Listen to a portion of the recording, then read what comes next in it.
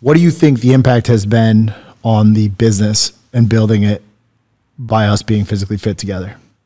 It's from energetic levels, I was going to say the evidence is astronomical. You know, it's people in general don't want to listen to somebody, or people, you and I are not going to want to tune in or listen to people if we're not seemingly healthy and fit and have it all together. It just doesn't work that way.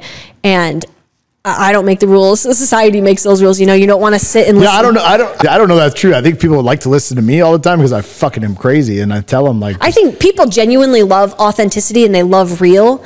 And that for sure people love. And I know that's missing in a lot of today's culture and society when it comes to it. But just from the business standpoint, being physically fit and being healthy and being sharp mentally, it's done everything for the business. I don't think I would be able to handle the downsides.